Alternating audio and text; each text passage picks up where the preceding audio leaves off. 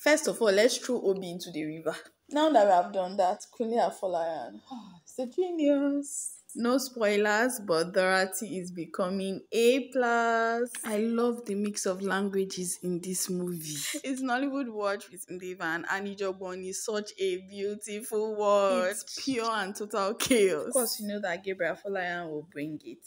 Ruby killed it. Ugh, so annoying, but she killed it.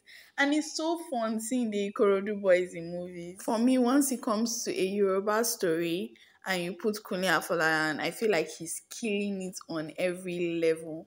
From costumes to coloring to sound to shots. No, he kills it. This story is like an elaborate and very expensive Tales by Moonlight story of friendship, greed. No spoilers. It's so good. Go watch it. It's on Netflix right now.